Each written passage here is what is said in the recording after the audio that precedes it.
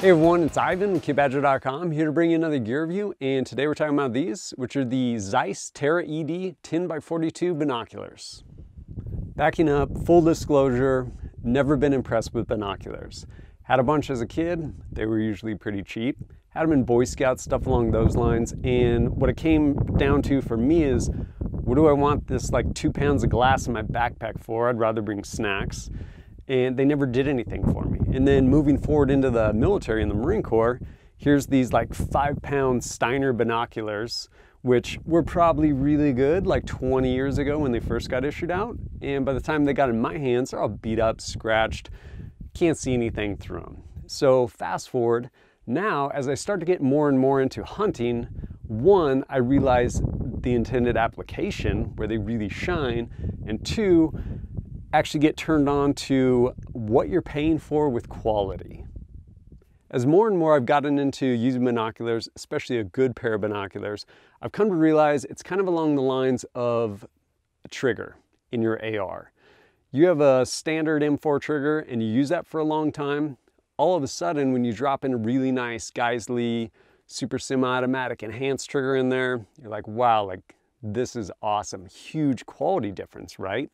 So binoculars, you use crap ones for a long time, and then when you use good ones, you're like, okay, this is where the money's going. Like, this is the quality. Like, that's what I'm looking for. Conversely, you hand someone a pair of binoculars, and they look through them, haven't looked through any other pairs of binoculars, and are like, oh, that's cool. How much are these? And you're like, oh, this is the price. And they're like, are you serious?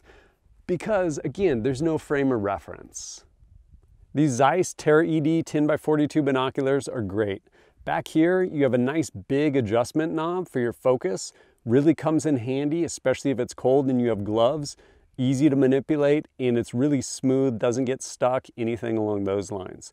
The 10x42 is in reference to 10 power, and then up front, a 42mm objective lens. I find these 10x42s to kind of be the sweet spot. A couple different respects. One, as far as 10, they also make an 8 power. I like the 10, that extra magnification, glassing hillsides. And in addition to that, kind of size and weight. About 4.5 inches by 5.5 inches, weighs a little over 25 ounces.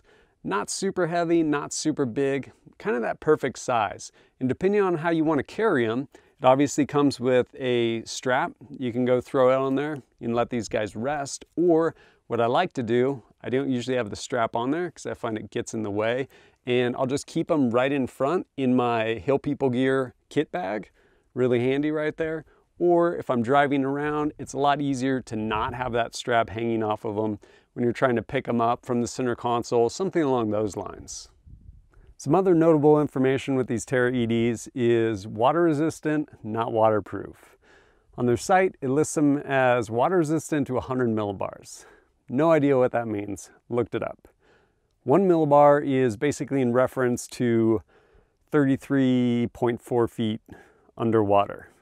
These will not go that far. 100 millibars is basically 0.1 bar. So what it really comes down to is don't submerge them, but they're good for weather events. Rain, snow, stuff along those lines, don't dunk them. As far as temperature operating range, good from 5 degrees Fahrenheit up to 140. Should be good for most instances. Maybe don't take them to Antarctica. But overall, pretty robust binoculars. One thing I did find interesting is these binoculars have a twilight factor of 20.5. What does that mean? So twilight factor is actually kind of an antiquated metric for measuring optics binoculars as far as how much detail you can see in low light. Not necessarily how much light gathering capability, that actually hinges on the coatings of the lenses, but how much detail under low light you can see. The way they come to that is a formula.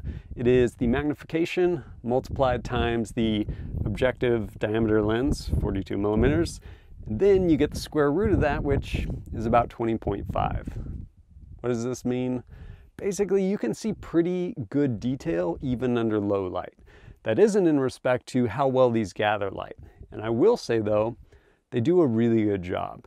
And that's where you really get to appreciate binoculars. Any type of optic is kind of that wolf light. Before dawn, after sunset, like everything's kind of really dark, lights going, but you can still see because with good optics, they do a great job of gathering light. These definitely do that, and I'm really pleased with them. Investment. You get yourself a good pair of binoculars, you're gonna be using them for years. And depending on how you want to carry them, it also comes with a pretty cool kind of semi-rigid hard case. On the one side, there's belt loops. You can throw it on your belt, slide it through webbing on your pack, however you want to have it. And zipper closure, as well as this little magnetic top. And when it opens, it doesn't flop all the way open, so these things aren't going to tumble out, smash themselves on some rocks. Pretty handy depending on how you want to carry it. As far as the price point, usually around $400. You can get them through Amazon as well as some other places, but talk to the guys over at basecampsight.com, spelled with a K, and they were cool enough to offer me a number of discount codes for these. So if you want to pick some up, reach out to me first and I'll get you a discount code. Pretty much beat any other price you can probably find them for. As always, thanks for joining us at kitbadger.com. Look forward to seeing you next time.